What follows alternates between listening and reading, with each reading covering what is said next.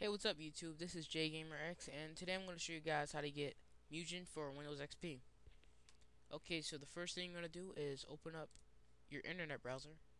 I'm going to use IE8. Alright, so when that comes up, just type in www.mugenfury.com. Okay, so when that's up, just go to the side where it says Mugen and scroll down to download.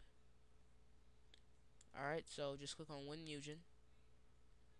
You should get something like this. If you get something else, then just hit save. Make sure it's on desktop and hit save again.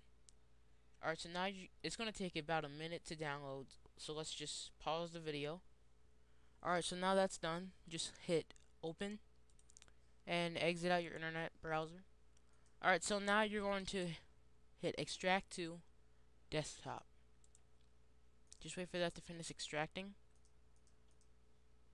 Alright, so you just exit that. You can get rid of this now. And just double click this, WinMugen. And remember, always open it with this WinMugen right here. Don't use this one, use this one. Alright, so that's the end of my video. I hope you guys learned something, and I'll make a video on how to upload characters onto Mugen. Alright, so that's it. See you guys later.